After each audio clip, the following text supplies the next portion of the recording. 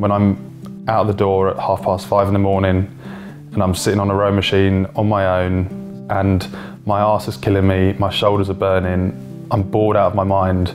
I just think anyone who's been in a position where they've had to battle for their lives would trade everything to be in the position that I'm in and be alive.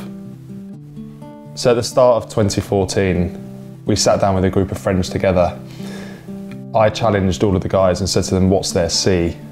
When your life is eulogised, A, you're a fantastic person, B, you're fantastic at your job, you're a great XYZ family man. Then the next thing for me was C, what else is going to be said about your life? That's essentially how this all started. And then all of a sudden I had an idea that I think we could row the channel. I've never rowed. I've never even sat in a rowing boat. And I think that's what makes it so terrifying. In 2005, my mum was diagnosed with breast cancer.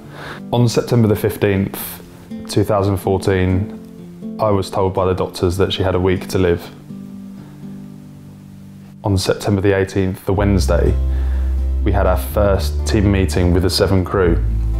I phoned in and the 6 of the crew was sitting around the table and I read them a few words that I'd pulled together. Today, I had to do something that I wouldn't wish on anyone. I sat with my mother and told her the things that I've always wanted to tell her before she passes away. In that list included a very relevant point. I said, I only ever wanted to make you proud. Today we agree to commit to a monumental personal journey. A personal journey that can only be achieved through working together as a team. Working for each other, your crew, your brothers, no matter what. We few, we happy few, we band of brothers.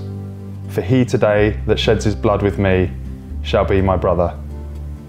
Let's row for ourselves, let's row for each other, let's row to make a difference. My phone beeped a few minutes later with a message, and on that message there was a photo attached of the 6 crew, all in their Waves4Hope t-shirts, holding a sign saying, "This is for you, Sue." Life is so much bigger than just having a job and just getting on with things. You know, you get one life, you get one shot at doing what you want to do. And if you're not going to do it now, then when are you going to do it? You know, you can't just keep deferring things till tomorrow, because quite frankly, tomorrow might never come. I don't know what it's going to feel like to be so far out in the channel. I imagine it's going to feel desperately lonely, certainly very isolated. One way you're going to be 25 miles from Belgium, the other way you're going to be 25 miles from England. We are quite literally all facing the same direction. You know, we're all here to achieve exactly the same thing. I think at the end of the journey should be glowing.